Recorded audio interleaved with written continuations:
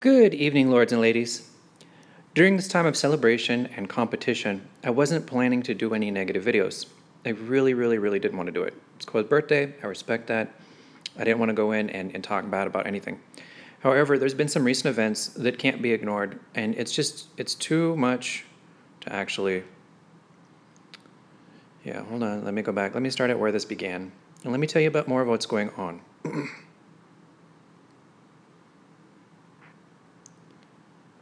Okay, let's start here. Resurrection bundle issue. I won't go over the details of how they were cheating, but let's just say that there was a bunch of Chinese people who were using the Resurrection bundle in order to get a lot of power. Yeah, I'll show you exactly who the big one was that caused a big ruckus, and most people probably realize this about now, but if you don't realize it, well, I'll show you in a minute. So, there was a glitch, and it allowed you to basically get the bundle quite often. And it was using Sanctuary and some other stuff. Again, that's about all the details I'll share.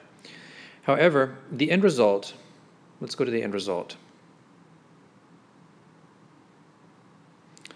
The end result was this. Oh. So I don't know if this is a result of Hetty boosting up power or him losing power in Conquest. But the number 3 power player was this guy. Pretty sure it was this guy. It was either him or this guy.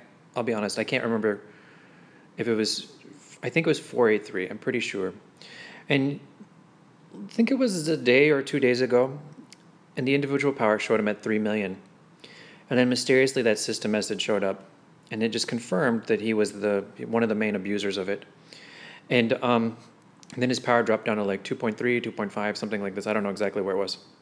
But it had bumped Hetty down to rank 4 in terms of individual power. And we can't have that. But he wasn't the only one. There was other people abusing this trick and this glitch in order to get the Resurrection bundle more often and Sanctuary stuff. So, yeah, we have that. He wasn't the only one. I don't know who they exactly punished. They wouldn't say. And of course, they didn't take all of his troops. They just took some of them. So the guy gets away with basically cheating or getting a glitch or whatever it is. It's just a partial punishment. It's not a full punishment. We know how Koa operates. So he got a slap on the wrist, and then, pow. Now we move on to something that I think, boy, is really just despicable. I can't believe Koa is actually allowing this. So Kingdom 88 and a few other kingdoms have had their buildings demolished. And, these are people that are strong contenders for actually, going another round. But due to cheaters and things like this, they're out of it. They're still out of it. The competition didn't start. They didn't restart round 2, which probably would have been the fair thing to do. When they realized that, hey, people's buildings got demolished, let's pause this round. Let's restart it tomorrow at 8 a.m. Instead of doing the right thing, they're going to severe punishment on those players. I know who they are, and they're not going to get punished. And if they don't ban them, perma-ban them, I'm going to start calling out names, and I'm going to start putting evidence all over YouTube, because in my Discord I've been seeing it. And furthermore, there's 2 other different, let's call them problems or bugs, with Alliance Conquest. People are sending 2 and 3 marches at a time. I know how you're doing it. And Koa, can you please, add a little bit more server-side validation so that when 2 marches are on a building, one arrives, the other, something like this, so that the second one arrives, it auto-returns or something. I don't know. Can you guys actually fix the bugs in your game so that it's more fair and cheaters aren't able to keep cheating? So there's the 2 or 3 march bug, there's a demolishing forts bug, and then there's that glitch where you can't actually click on things in the top left-hand corner of the map. And it's just one of those things. Like if you click up here, let's see if there's anybody in the top corner so I can demonstrate it. Let's see if maybe this might be fixed, I'm not sure. But people are putting towers in the top right-hand corner, and because of the way the game is, anytime you click in that top right-hand corner, if there's anything too close up there, it starts giving you that stupid dialogue about, like, hey, do you want to go to kingdom whatever? So it appears that may be fixed. I don't know, but people are using it as a strategy because they know that if you click up there, it's going to be difficult to actually, it's going to kick you over to the next kingdom. I'll have to test this and get feedback and see if people have actually fixed it.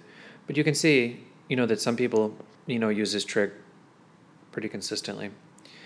So those three things. And it's basically just ruining Conquest for some people. I didn't play Conquest. I think it's just such a terrible, stupid event. I mean, like, really, who wants to sit there and farm and deal with trolls for a day? Yeah, I got better things to do in life. So that's my personal view on it. But again, we're facing cheaters. They won't call them out. They won't say who it is. They just say, those people, severe punishment. Come on, let's make a list of these people. Let's call them out. If you're not going to ban them, put them in a special kingdom. Make a kingdom 0 and put all the cheaters in there. All the bot farmers, all the people buying illegal resources, all the people doing glitches and all this stuff. Dump them all in K0 and let them all have fun. And let the rest of us actually enjoy the game as much as we possibly can. But that'll never happen.